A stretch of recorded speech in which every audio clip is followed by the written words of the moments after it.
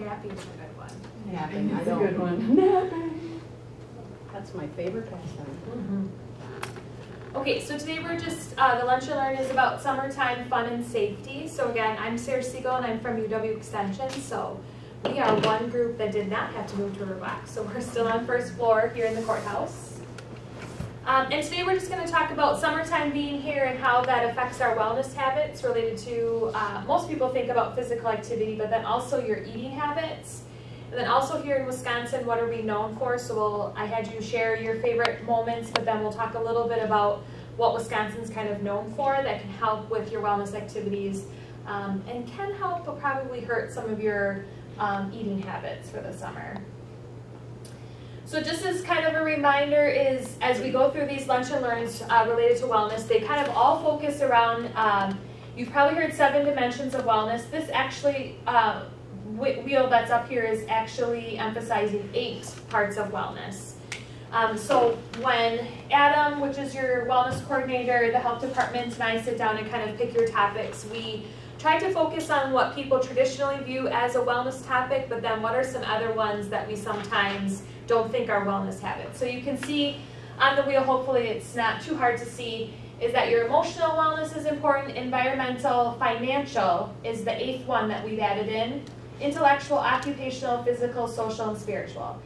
So we'll talk a little bit about today how some of those wellness, dimensions of wellness become more, I guess, of a focus in the summertime, just because it's a little bit easier for us in Wisconsin to think about positive wellness related to some of them as it gets warm outside. So family fun wellness activities, what can you do? So I just threw a couple examples up here, but then we'll talk about one of the handouts that you got today, is to try an activity with physical activity related into it. So we'll use these 2 lovely ladies that are at Riverwalk now that walked over here instead of driving. And so I know as Extension we have different meetings that take place in the health department. So we plan also on walking as much as possible because parking might be a nightmare. But that obviously is going to change when it gets cold outside. I may not be as willing to walk over there for a meeting. So just, if you have a family or not, just walking and biking instead of taking a car. So we gave some work examples. There's a lot more people who are willing to walk on their breaks in the summertime than they are in the wintertime. So we usually see more people outside of the courthouse walking around than we do in the wintertime walking the hallways. The other thing is a lot of people will park somewhere for a family activity and then just walk to multiple other activities that take place. So a lot of times downtown businesses or towns will have festivals that take place, so you can park in one area and then you can walk to multiple parts of it. Instead of downtime in front of the TV, have downtime outside under the stars or watching the sunset. So again, if you have little kiddos, there's that downtime you probably have at the end of the day to kind of get them ready for bed. So just doing some of that stuff outside instead of in front of the TV. So encouraging them to get outside and read, take a nap outside instead of always doing some of those activities in the house. And then My Plate, My Wins, Be an Active Family handout for ideas. That's one I didn't give you, so it's sitting over on the table over there. I don't know what color it is to be exact. So it gives you lots of different ideas of what you can do as a family to promote, again, that one kind of focuses more on physical activity, not all the dimensions of wellness. The other one that we have for you that we came up with as Extension is this bright green one that I gave you. And this one is just all about fun family activities that you can do in Wood County. So we work with Head Start groups and other school districts and things, and so we wanted a resource, or I wanted a resource for parents to use about what do I do now in the summertime when my kids are off of school. But looking at it, it's not just for kids, it's for adults as well. So the first one is just about visiting all our parks and beaches. So our Parks Department, obviously working for the county, that's really easy for us to access. And so take advantage of those parks, beaches, and playgrounds that we have. We do have some outdoor swimming pools still in Wood County, but we're, I think Marshfield is the only one that's still outside. But then we have our indoor pools, again, but check for, well, the Sarah Park one is outside. But again, check for times because sometimes they're down for maintenance. So those would be things that you can access.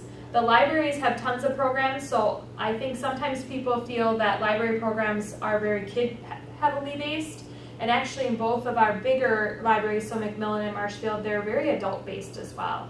So Monday is always movie day, but then they have lots of bands and concerts and authors that come in, plays, so they have lots of things going on. We're fortunate to have 2 zoos in our county, so the Marshfield one and then the Rapids one. Both of them do lots of programming. I'm not sure about the Rapids one, but the Marshfield one is free. Is the Rapids one free? Okay, so both of those, you can have a picnic, you can do lots of different things at the zoo. The Raptors baseball game, so we were just there last night. That's another activity. And then again, children's playgrounds. And then the last one was just to be a tourist of your town.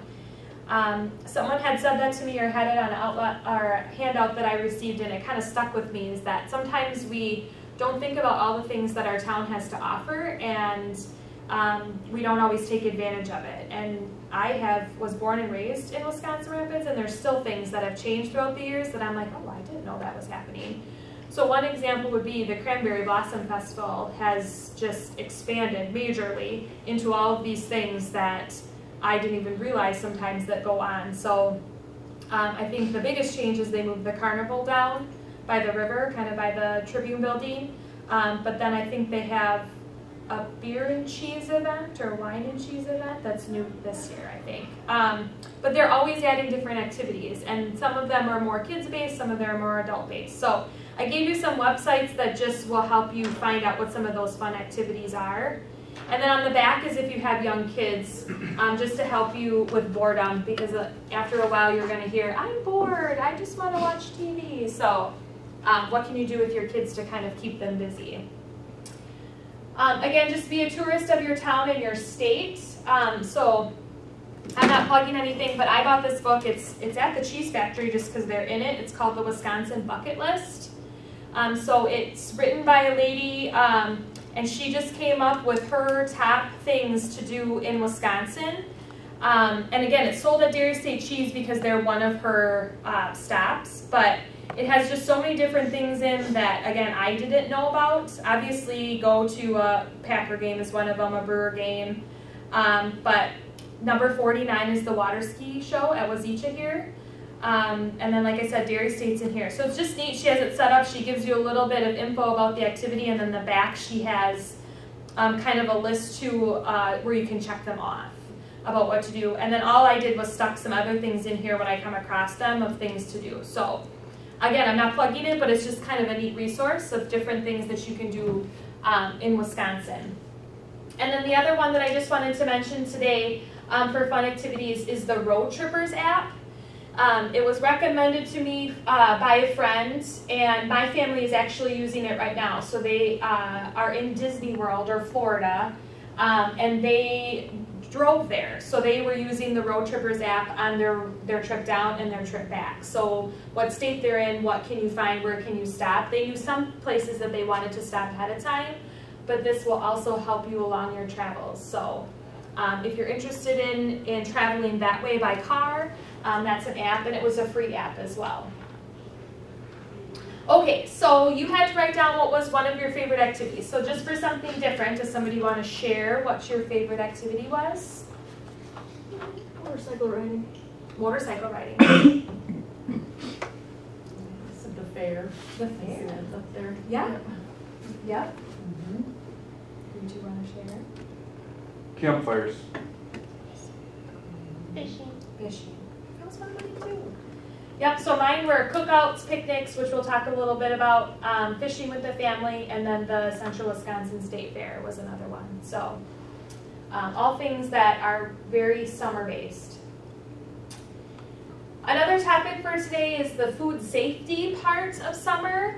So I gave you a couple handouts related to food safety. One of them is the barbecue and food safety, cooking temperatures, and then the bright blue one is about being food safe.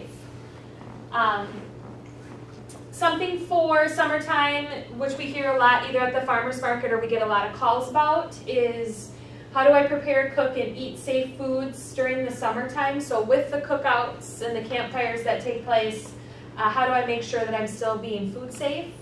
What temperature should I cook my meat to on the grill? Temperature is something that people don't think about. We often go by color when we're grilling different meat products on the grill or different foods. How long can I keep my food out at a cookout? And then the last one would be, how long should I keep leftovers? And leftovers we'll talk about today, leftovers being in your refrigerator in your house, but then also leftovers if you are camping or if you are out at a cookout. What do I do with the leftovers? So the first thing I want to draw your attention to is just this bright blue sheet. It has to do with what we call being food safe. And it comes from the USDA and the Food Safety Commission. They focus on 4 words. So the clean, separate, cook, and chill. And this is their graphic. And then on this blue sheet, it also emphasizes each of them in their top 10 tips. So for clean, we want to just make sure people have clean hands, using soap and water, sanitized surfaces, clean sweep refrigerator foods once a week. So making sure you're cleaning out your refrigerator, not keeping leftovers for longer than a week. And depending on what the product is. And then keeping your appliances clean, and then rinsing your produce. So we'll talk about farmers markets later, just making sure that you are rinsing your vegetables before you use them or cook them. Related to this is you're going to be in some summer situations where bathrooms and washing hands are going to be a little bit difficult. And some bathroom situations like porta potties and things like that get a little like, you know, can be a little gross at times. So just remembering to keep sanitizer with you and just trying to wash your hands as much as possible.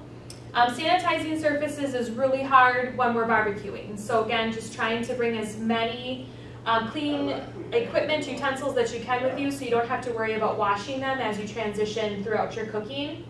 And then the last one, 3 and 4 are mostly related to inside of your house. And then the produce we'll talk about later. The separate is a big one when we are grilling out. So as we, in a minute, talk a little bit about the steps for safe grilling practices. The big thing is that a lot of times people go grocery shopping before they head to a cookout possibly. So making sure that things are kept separate and cold as you travel to wherever you're going to have your cookout.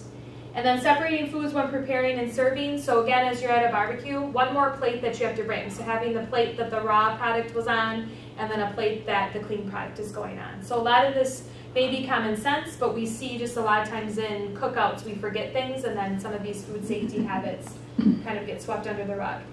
And then the last one is cooking and chilling. So using a food thermometer when you're cooking to a safe eternal temperature, and then keeping foods safe, keeping foods at a safe temperature. For summertime, the normal rule of thumb is that you can keep foods out as you're serving them or as you're eating them for up to 2 hours. As the temps reach closer to 90, I would say between 85 degrees and 90, that goes down to an hour. So as we think about cookouts and time at the beaches or on picnics, is you have to have a thought process of how long your food is out and how you're going to keep it cold or how are you going to keep it hot. So those are the things, just as our temperatures heat up, that time shrinks down. So we kind of really push the 2 hours, but again, if it's 85 to 90 degrees, it's only an hour. And again, so having coolers, having things to wrap your food in to make sure that they are staying hot if they need to stay hot, or cold if they need to stay cold. The other thing I just wanted to go through today is for summertime is often grill time, so all the different things that we can grill. And as we talk about farmers markets, it's not just meat that we can grill vegetables and lots of different things. So storing food safely after purchase. So again, if it's storing it at home, making sure it's in the refrigerator or freezer. If it is in a cooler because you're on your way, you just bought it and you're on your way to wherever your cookout is or wherever you're going, to make sure that you have ice or the ice packs to keep it cold if it needs to be cold. Thawing safely, we tend to see a lot of people or hear a lot of people, well, I'll just put it out on the counter to thaw it. Okay, just remember that thawing on a counter is not a safe practice. So you need to make sure you either put it in the refrigerator to thaw it, use it as part of the cooking process, or use a microwave are the ones. And we always hear people say, well, I can put it on the counter, it doesn't fully get, we're giggling over there, that it doesn't fully get defrosted, but just remember the outside is starting to defrost, and bacteria can grow on the outside even though the middle is still frozen. Another thing that's really popular is marinating. So you just remember when you're marinating something, it has to be refrigerated. So thinking about the transport of that if you are still marinating as you get to wherever you're going, or marinating at home and never marinating on the counter. Transporting of foods, again, keeping cold foods cold, hot foods hot, keeping everything as clean as possible, which is hard when you're outside, and then temperature is important. The other resource I gave you today is a temperature guide. So again, I mentioned that a lot of people will use just color as a way to see if my food is fully cooked. And I'm not saying that you can't use color, you can, but you also need to be checking temperatures as well. So if you have not invested in a thermometer, I would get one. So usually right around 160, 165 is where most meats are going to be safe for consumption. So obviously, as Extension, we do not promote anything having any pink in it. As you can see, some of the other temperatures do drop down a little bit. So the beef, the pork, veal, and lamb, so if it's a roast, steak, or chop, the safe internal temperature or minimum temperature is 145. But then again, any ground meat, which would be your hamburgers, would be 160. And then if you drop down for leftovers, it's 165. And then for seafood, if you're doing any sort of seafood, they're not temperature based, they're based again on color or appearance. So for burgers, the most common thing that people grill is you can certainly just grill it until it changes color, cut it open to see if it's pink inside, but we would still encourage you to check the temperature as well. And then on the back, it does say holiday food safety, which to me, summertime is a holiday. And it just separated out of those 4 areas that we talked about, some things to remember to buy to make sure that you are food safe. So it just talked about, I just thought it was a handy list of things even to take with you as you're either camping or you're not by a kitchen, where it's just some of those things are ready for you to grab. Serving your food, just having an idea of how you're going to serve it, how you're going to keep it cold. Just to give you an example is, it was years ago already, but one of my cousins got married at Wazeecha in the shelter house and had no thought process of how to keep the foods cold or hot. So they came in at 10 o'clock or whenever they set up, and we didn't eat until like probably 2 or 3. And they were mayonnaise-based salads, and mayonnaise is one concern, but egg-based salads, just anything, just wasn't kept cold or hot in all that time because we just didn't think about it. So remembering that it's not just you to keep safe, it's your family or anybody else that's eating your food. Leftovers, again, having some place to put your leftovers, to put them away within the 2-hour or 1-hour rule, and then reheating is probably going to take place at home. Microwave is the most common way people reheat things, so again, minimum temperature of 165. I would say if you have a newer microwave and you're going just by time, or you're going by sizzle if it starts to pop or make noise as you reheat it, most of the time just the way the heat comes into the microwave, it's 165. So we usually just tell people to keep relying on the sound, usually that people go off of when they reheat things in a microwave. And then the last thing is there's some other handouts related to grill time. So I gave you the one for barbecue. It says barbecue and food safety, but there's another one for hiking and camping over there. And then handling food safety on the road. So again, if you're road tripping it. And then there's another one for prepping for potlucks and parties. And that one's a little bit different just because if you are going to someone's house and you're each bringing something, what to remember when you're planning for a potluck or a party. So it's a safety guideline, but it's also kind of a planning guideline as well. And then the other thing just about grilling is practicing correct food safety procedures is essential to keep everybody healthy. So some people are really good at grilling and some people are really bad at grilling. So this one just talks about, it looks like the dad is bad at grilling because we're going for pizza. And then the last thing today to talk about for summertime is just kind of focusing on that colorful diet again. So we have had a couple lunch and learns about this topic already. But again, how does it kind of get affected during the summertime here in positive ways and negative ways? So planning your meals out ahead of time, that's the biggest thing. It's very hard to do in the summer because we're running to multiple events and our schedule is very much thrown off. So in the wintertime, it's really easy to keep an 8 to 5 schedule. and then if you have young kids, put them to bed just because it's dark out. But in the summertime, it doesn't get dark until 9 o'clock. There's fun activities to do outside. So we're out and about a little bit more. So keeping with planning those meals, involving the whole family. So again, if you have young kids, involving them in the cooking process, having them help with certain things. If you're going camping or cooking things around the campfire, have them be involved in some of those practices or, different activities, but within reason, obviously. The new handout that I gave you today, it's called Color My Health with Fruits and Vegetables. So it has all the different colors on it, and it's grouped by like little shapes. And what this one does is it just gives you an idea of what is in each color group. So for red, it's really easy to say, well, apple is obviously red, or cherries or cranberries. But it gave you a whole bunch of other ones that would fit into the red group that you will be seeing probably throughout the summertime, just because that is our fruit and vegetable big season. And then obviously it goes all the way to brown and then white and tan. So it'll just help with meal planning a little bit. It also will help you if one of your goals is to eat more fruits or vegetables or try something different. So it has lots of different things on there. Some things are in more than one color group where you'll see them repeated just because they come in multiple colors. So onion would be an example, potatoes. They'll turn up in a couple different groups. So this one just helps with the meal planning. And again, focusing on those 5 food groups that you need and how do I get those 5 food groups, but then also eat colorful at the same time. The other one is Enjoying My Plate, My Wins Local Foods handout. So that one, again, that one is not in your packet today, but it's over there. Just emphasizes eating locally. So taking advantage of the CSAs, the farmers markets, the farm stands that are taking place in our community. So supporting your local farmer, getting your produce fresh, and you can often get it the day of. So you can stop after work and get it just because there's multiple places to stop.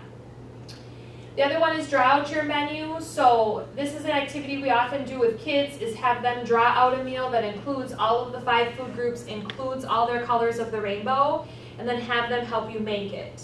So it emphasizes, again, the food groups, the colors, but then it also teaches those learning habits of having to cook for themselves and learning some of those behaviors and habits in the kitchen that we want them to learn. And then eating colorful will help you get all the food groups. So again, just looking at all the different colors and all the fruits and vegetables that you get, remember that there is a huge list of vitamins and minerals that we need each and every day for our body to function. So the more colorful you eat, the more nutrients you're putting in your diet. So if you tend to eat the same thing over and over and over again, you're only getting those nutrients in those foods. So if you're a mono eater, which is what we call it, where you're not incorporating new foods into your diet or new colors, you're not receiving any new nutrients. So your body is having to pull its resources from other places, or sometimes body functions slow. So just remembering to eat very colorful and get all those fruits and vegetables in your diet. And to be honest, in the summertime, people tend to eat more fruits or vegetables than they do in the wintertime, just because they're more readily available for us. So I also had you write down what your favorite summertime food was. So what you're looking forward to. Do we want to share? Steak on the grill. Okay. Ice cream. Ice cream. Fresh melon. Fresh tomatoes. Fresh tomatoes. Okay, and mine was corn on the cob. So, and corn on the cob is one thing that a lot of people think that you just have to boil it, in the house and eat it or cook it that way, but you can grill it, you can do lots of different things. And there was lots of things on the internet of all the different things you can put on corn on the cob, the different seasonings, cheeses, you name it, that you can try with corn on the cob. So lots of experimenting. I asked you what your favorite food was, and you all said really good things, but there's other things that come up in the summertime in Wisconsin for foods that sometimes make it really hard to do a lot of the things I talked about on the other slide. So fried cheese curds are really popular at the fair, or fried food in general is really popular at the fair. So I know as Extension, we go to the fair all week to work in the junior fair building, and we have gotten smart, I think, is that we often share a lot of the fried food. So if one of us wants the cheese curds, we share with multiple of us, so we're not all eating eating cheese curds, or we buy the combo pack and eat all of those. So everything in moderation. But there's other things also in Wisconsin, just to be perfectly honest, a lot of things revolve around alcohol. Alcohol is present in a lot of the things that you might be attending, or different festivals. So just remembering that too. Is so sometimes things that we participate in as a fun activity or things we look forward to in Wisconsin make it really hard to do some of the things on this slide. The other thing just to remember is making half of your plates fruits or vegetables. Again, that one's a little bit easier in the summertime just because they're more available to us. And we're looking forward to having like a fresh tomato instead of having to have the store-bought ones. I always hear from people when we help them or we answer questions related to how do I can tomatoes. People often say, once I can tomatoes, I don't want to go back to the store-bought tomatoes because they taste tinny to me. I can taste that, you know, they've been in a can for a longer shelf life period. Making half of your grains whole grains, choosing low-fat or fat-free dairy options. We're a dairy state, so that's one that's really hard to do, and ice cream is very popular in the summertime. And then choosing a variety of proteins. So if you're really looking forward to grilling out, making sure you're changing up the different proteins that you're eating. So it's not always just the steak or the hamburgers. You're trying the fish, you're trying the chicken, different protein options. And then the last thing for today is just the farmers markets. So I gave you kind of two handouts related to farmers markets. This one is just what's in season in Wisconsin. This will help you just kind of as a guide of what you're going to see at the market. So we could split it even more going from, you know, month to month. So what am I seeing in June versus July versus August and September? But this just kind of gives you an overall list of what you're seeing. So right now in our farmers markets, asparagus, rhubarb, and strawberries are really popular. So the Peach Street Market just opened on Tuesday. They kind of had a washout. But the farmers that were there, they had very little produce because we're just getting started. But rhubarb and strawberries were two of the things that I did see. Salad greens was another one. But then the summer there's a whole slew, and then also fall and into winter. So some of the things you can see that will carry into the winter farmers market. So there is one in Marshfield, and then in Rapids here it transitions into the mall, I believe, for your farmers market. So again, just kind of helps you what you're going to see. Also, the ones that are all highlighted in black is we have cards related to. So the cards give you information about when it's in season, what to do with it. So it gives you a recipe, it gives you meal ideas, food resource management ideas, and then nutrition as well. So those are all available at the market or available in our office. And then the other one is just the actual farmers markets in Wood County. So you can certainly take an atlas with you, which is all the north central region, but that one can be a little hard to pick out what farmers markets are just in Wood County because it's by what city they're in. So Marshfield is listed obviously under M versus Wisconsin Rapids is listed under W. So this one just pulls out what farmers markets are actually in Wood County, and then on the back is when we will be there as extension with our samples and also our information. So this month we're promoting berries a lot, so we'll have information about berries, berry samples, and berry recipes for you. And then as we move into July, it'll change with what you see. So just things to remember at the farmers markets is our farmers markets obviously are not as big as Madison's farmers markets, or some of them can be, but we still have pretty big markets though as well. So the festival one and also probably the Rapids one on Thursday and Saturday are bigger ones within the county. So they have a lot to look at. They can be a little overwhelming just because a lot of them are selling the same thing. So walk around, see the whole market before making purchases, then circle back to make your purchases. So kind of walking around, seeing what everybody has, and then deciding where you're going to buy certain things. Spread your business around. So because they often have the same things, if you're interested in multiple items, buying one from one farmer, moving on and buying something else from another farmer. Just because remembering that it keeps our money local and that they can't compete with the Walmarts and the Pick and Saves and the IGAs. So just remembering to give them your business throughout the summer. I talked about those two handouts already. And then the other things I just have for you is eating foods away from home. So going out to eat tends to be a bigger thing in the summertime. So things to remember related to that. Hacking your snacks, so what snacks you can provide or have during the summertime. Building a healthy meal, having a great plate, and then meal planning for one. Just because when we work with older adults, we tend to hear that a lot is healthy eating or colorful eating is hard because I'm used to cooking for a family of 5 and now I'm only cooking for 1. What do I do with all the extra food? So that's a resource for them to use. And then before questions is just to remember to like us on Facebook. So we post upcoming classes, programs, and then we have grab and go information such as checking your credit report and lots of other things. So community events right now we promote ADRC events, but then we just promoted the United We Can at the Raptors last night, and lots of other programs that are going on, so if you rely on Facebook. And then do you guys have any questions for me? No. It was a pretty easy, self-explanatory topic, so it was more just about getting you information that maybe you didn't have before and getting you to think about something else. So take the goodies with you, but then there's lots of other things too to grab. On the side, if you don't have the atlas, take that for sure because that also emphasizes fork to cuisine, which is all the restaurants within not only Wood County but other counties that are using local foods on their menu. So the biggest one here in Rapids would be Great Expectations, is a really good promoter of local foods. There's a couple other ones. Also something else you'll see at local restaurants, it's called Smart Meals, where they are indicating on their menu what the smarter choices are. So if you are trying to make a healthier choice, what items on their menu would be lower in calories and higher in nutrients. So that's another thing that you'll see as you kind of make your way around Rapids.